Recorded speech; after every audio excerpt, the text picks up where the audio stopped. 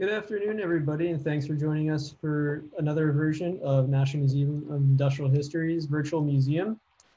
Today, we're doing a talk with NMIH's historian for the first time called Little Trains for Big Steel with Mike Piersa. As I mentioned, Mike is NMIH's historian. He graduated with a bachelor's in history from Moravian College and a master's in history from Lehigh University. He's actually been with the museum in some capacity for over 17 years and has been instrumental in the research and interpretation behind our collections. So if you've been to the museum, Mike is behind a lot of what we've done. If you've seen our cordless steam engine in operation, he's behind the restoration of it. So he's done a lot of very important work for the museum. We're happy to have him here today. I also want to talk about a couple of the other ways that you can help the museum right now. Obviously, we're doing all these great programs for free online. If you go to our website at NMIH.org, there's a couple different ways that you can help the museum, whether it's adopting an artifact, purchasing something from our online gift shop. If you're ordering things from Amazon, you can utilize Amazon Smile and get part of your purchase goes towards helping the museum. And there's a few other ways that you can help. So if you'd like to go check that out, if you're able, NMIH.org, you can find out how to help us right now while we're obviously closed. And if you're joining in today, we also have a lot of other programs that we've already done. You can see the recorded versions of those on our website. And if you also go on and check out, we have some upcoming talks coming as well. Mike is joining us again on Friday for a talk about iron versus steel. And we also have a professor from Stanford University who's joining us on Monday for a talk called Quakers, Guns, and the British Industrial Revolution. So please, if you're into history, check those out as well. Without further ado, I'll pass it over to Mike, who has this great and interesting presentation on our locomotive for you. Thanks, Mike. Thank you, Glenn. This is my first time live streaming, so hopefully this will go smoothly.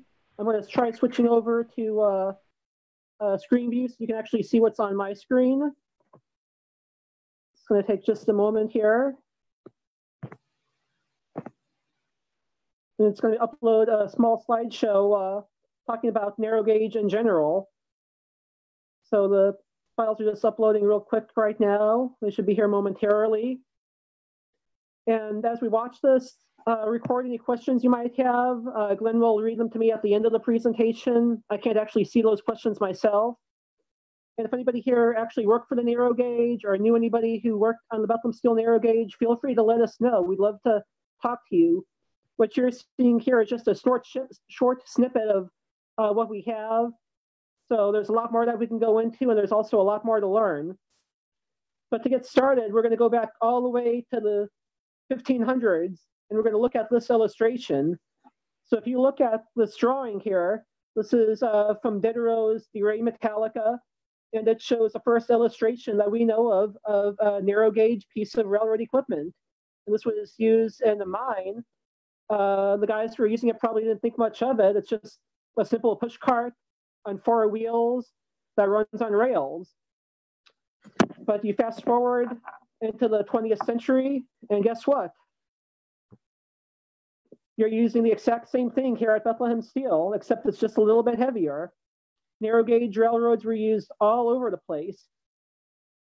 This particular shot shows almost the entire length of track, which is about, I'm guessing, 30 feet inside the blowing engine house of Bethlehem Steel. They used little transfer cars like this to transfer material from one crane run to another. So all they had to do was literally just go from one side of a column to the other so that the next crane could pick it up. And there are probably dozens of cars throughout the plant just like this. But the mainstay of our talk is a larger narrow gauge system. And for those who don't understand what narrow gauge is, this image should explain it fairly well.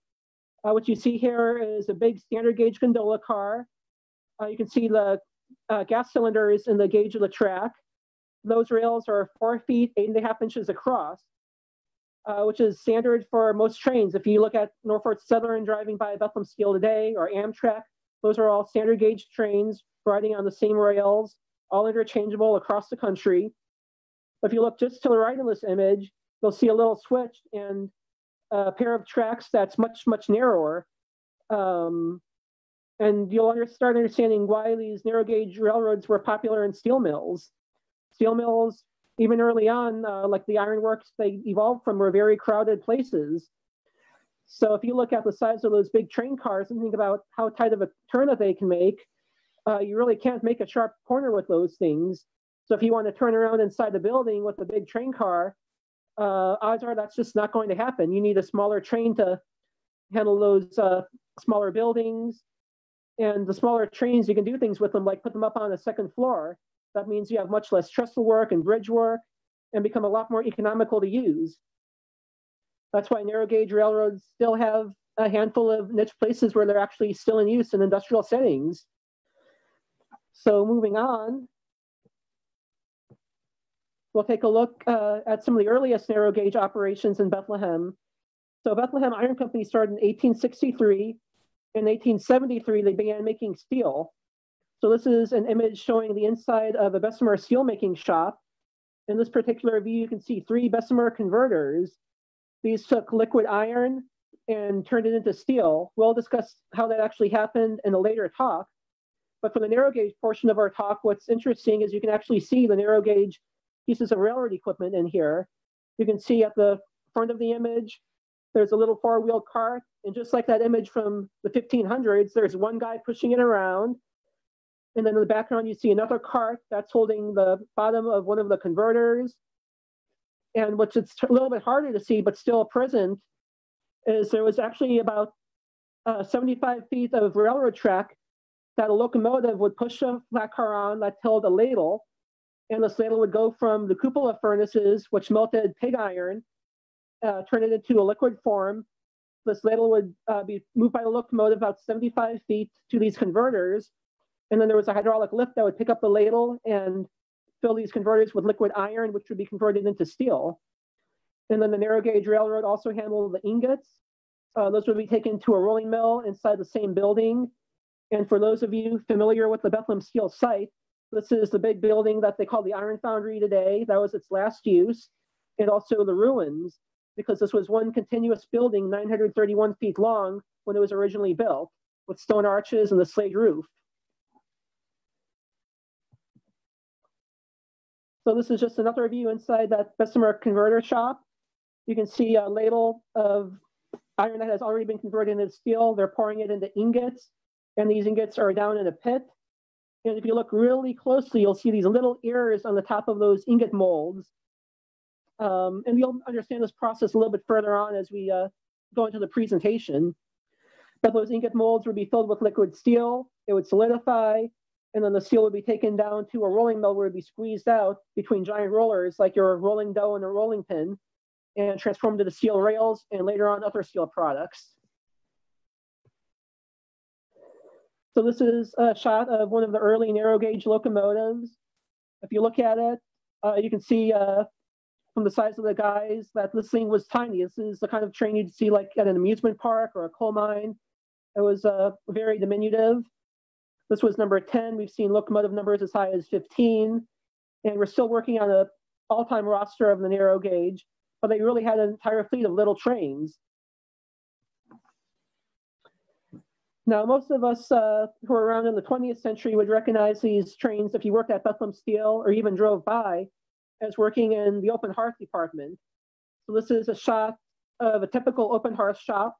You could tell them apart from other furnaces because it was one long building and you had multiple smokestacks. You could see an entire row of smokestacks all on the same side of the building.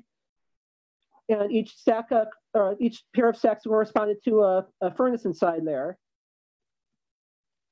So if you entered inside the shop, this is probably what you would have seen. There's a ladle full of liquid iron being poured into the furnace here, where the iron would be converted into steel. And these types of furnaces could also use scrap metal. And that's what the narrow gauge railroad that we have in front of the museum specialized in. So you can see this guy standing in front of a pair of rails. That's what the railroad would run on. You can see them better in this overhead view from the Inland Steel Company. So you see the furnaces on the left. You have 1, 2, 3. It looks like 4 furnaces visible in the view. And directly in front of them is a little narrow gauge railroad. And you see these things that look like bathtubs with a funny looking shape at the right-hand end of them. Those things are called charging boxes. And you would fit on a typical train car, maybe 4 charging boxes on a car. And then there's a machine called the charging machine that ran on a broad gauge set of railroad tracks, which might be 20, 25 feet apart between the rails. It's electrically powered. That's what that funny arm coming off on the right is for. That's to get the electrical power from a takeoff rail. And then the electric power operates this charging machine, which is kind of like an overhead crane in its function. I mean, this is a whole lecture in itself, but it has an arm that moves forward and backwards, and it picks up these bathtub-like boxes from these railroad cars. The boxes are filled with scrap metal, and it lifts them up just a little bit, pushes them inside the furnace. All of the doors on the first 3 furnaces are closed.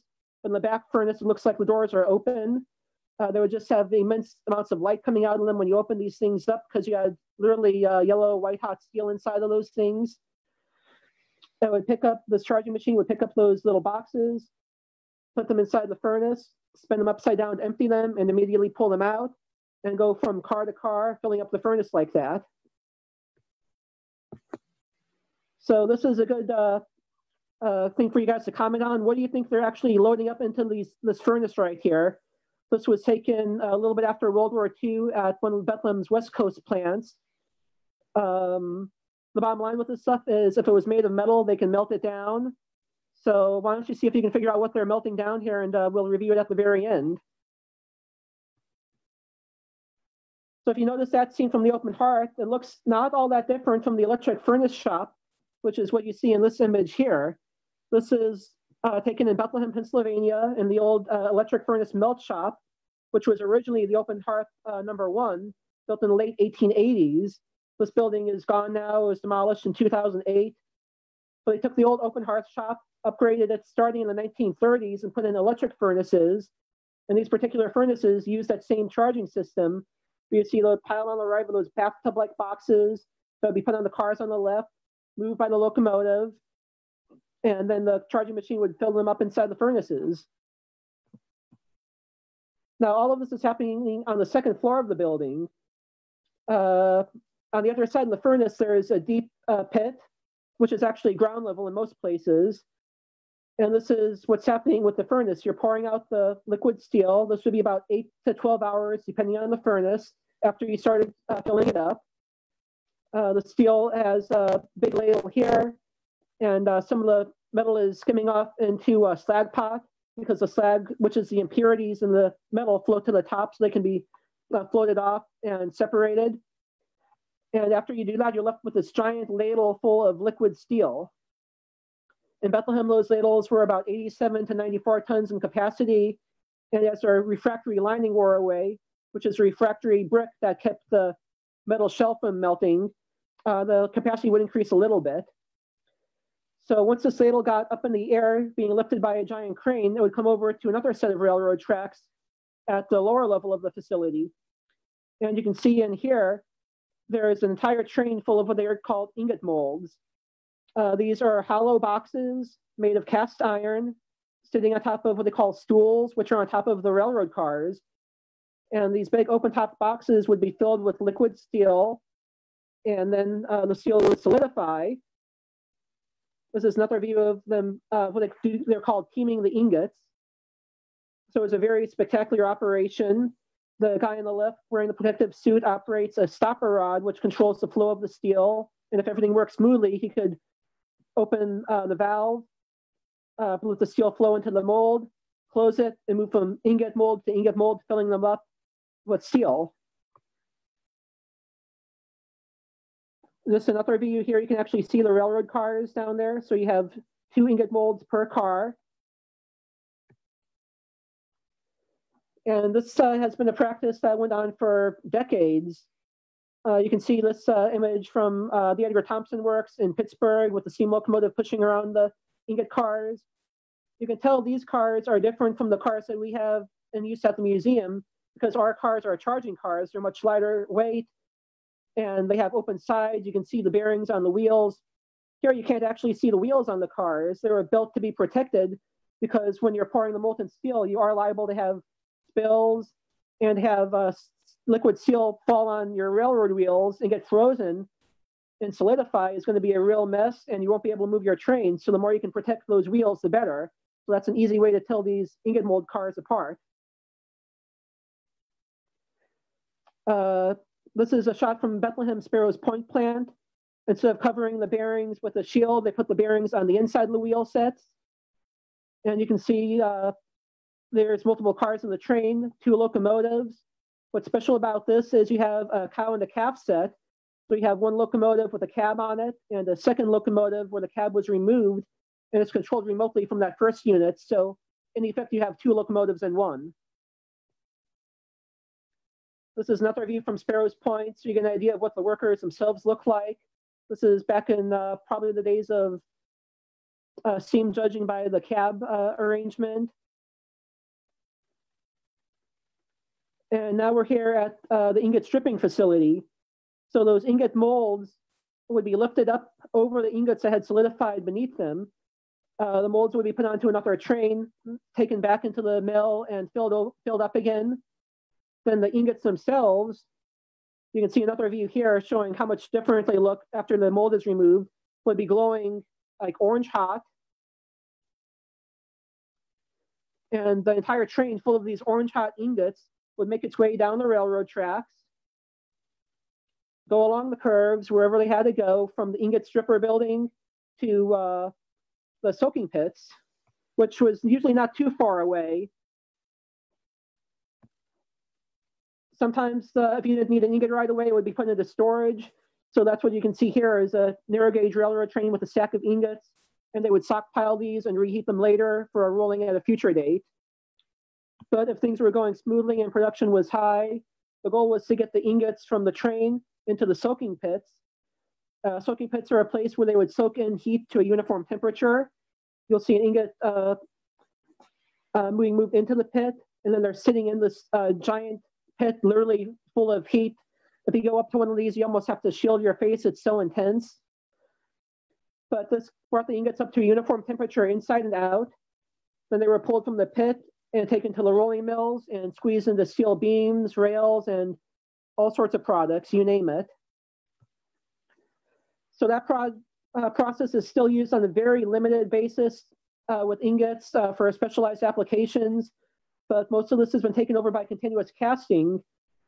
So a lot of people hear about Bethlehem might have installed a continuous caster and lengthened the life of the plant.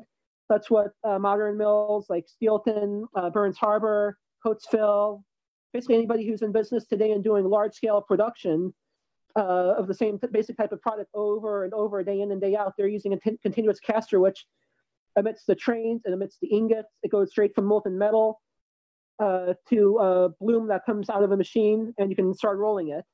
Much more efficient. So the locomotives in the museum collection are number 7 and number 21. We're going to start here with number 7. This is how we found it inside the electric furnace melt shop. You can see the electric furnace behind it with a few electrodes sticking straight up. And you can see very well that this is on the 2nd floor of the building. And for those of you who drove by the plant from the late 90s until 2008, you could actually see this locomotive from 3rd Street. And if you got just in the right spot before that, you could actually see these trains running. And I know some people out there have actually taken video of them running from public streets. So at some point, we'd love to get some copies of those, because I know it's out there with you guys. This is our other locomotive that's not currently on display. This is locomotive number 21. This was used in open hearth number 3, which was located in the parking lot between the steel skate zone and steel stacks along the riverside. This was later used as a shop switcher at the Philadelphia, Bethlehem, and New England Railroad locomotive repair shops. That company was taken over by Lehigh Valley Rail Management, and Lehigh Valley Rail Management in 2007 donated this locomotive to us, and they also have got it running for us. So this is a shot taken in 2007 when the trackage was still in place. If you were going to the spot today, you'd be probably about in the lobby of the hotel today. This is a shot inside the building showing Jake Jacobson. He died several years ago, but Him and Barry Kovacs were the guy who helped to get this locomotive running back in 2006. It's been in indoor storage ever since then, and once we move it out to our railroad, we think it won't take much to get it running again. So our railroad in front of the museum was built in 2015 as a donation by CPS Railway Services.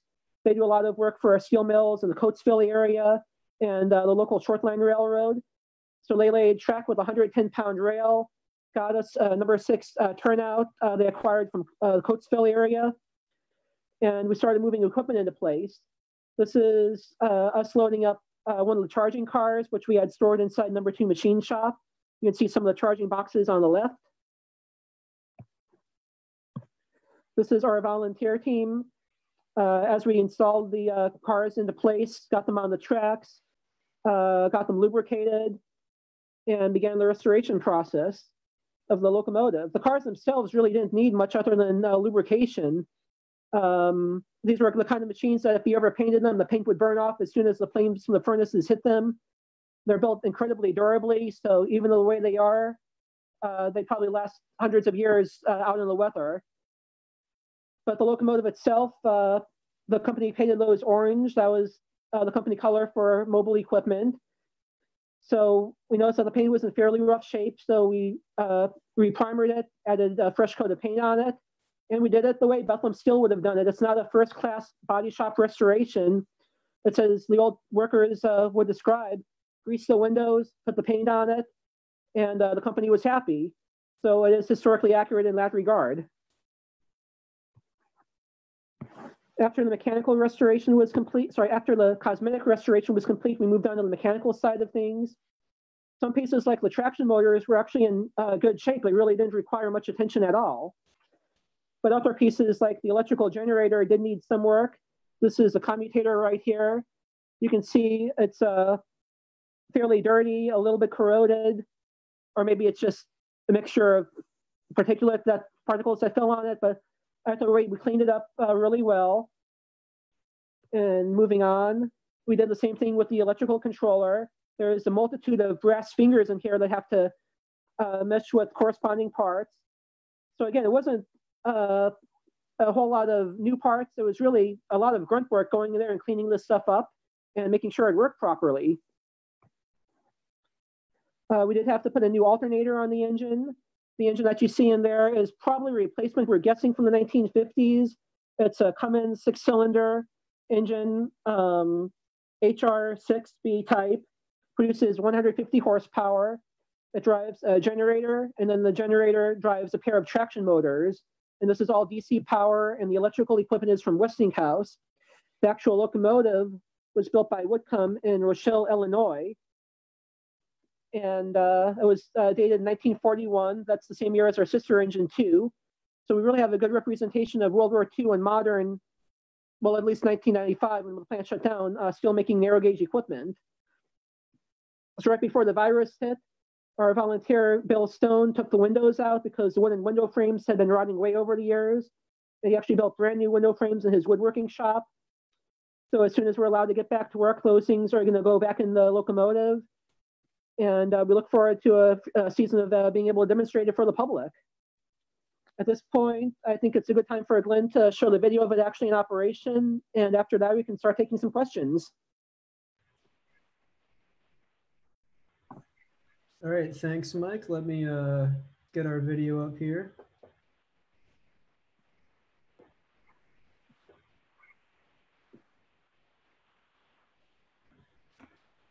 Okay, I think everybody should be able to see that. So this is a quick, like 2.5 minute clip of the engine running, so you guys can see what it looks like and see it in operation after we first debuted it. So.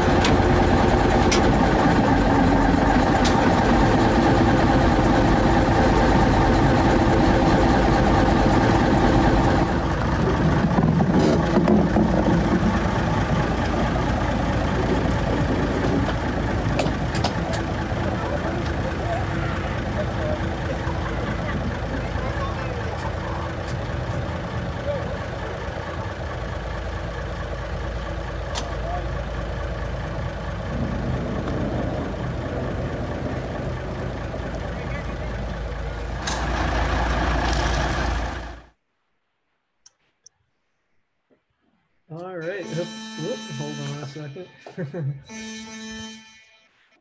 All right. I hope you guys enjoyed that little video. We do have a couple questions from a couple of people that were writing in. Mark Graves asked, "Is the short video available anywhere?"